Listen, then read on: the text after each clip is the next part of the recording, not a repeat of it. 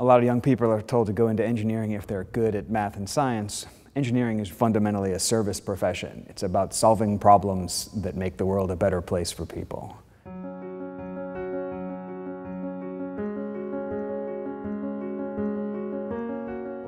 At the School of Engineering, we like to focus on real-world problems. We care about developing the whole student, not just a narrow technical education, but an education that is built on a foundation of the Catholic intellectual tradition. I wanted to become an engineer because primarily I wanted to help people, and I knew that at Catholic we have the Catholic identity. We do take an ethics course that is taught from a Catholic social teaching perspective, and that starts a basis of a conversation of where engineering begins. Our vision is cutting-edge research driving superb education. Well, one of the ways that Catholic tries to support faculty towards being on the cutting edge of research is to mentor junior faculty as they come in.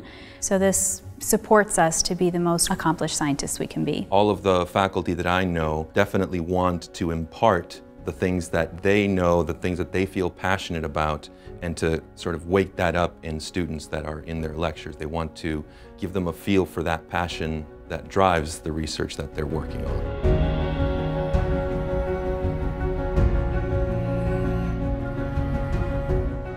I chose Catholic for a lot of reasons, but one of the main reasons is because of the location. Being here and being so close to so many different institutions in DC has really helped, I think, because you can show by example how things are done. We're connected to all sorts of organizations in the area, from government laboratories to industry, NASA, National Science Foundation, National Institutes of Health. One of the best cities, if not the best city in the country, to get a job after graduating.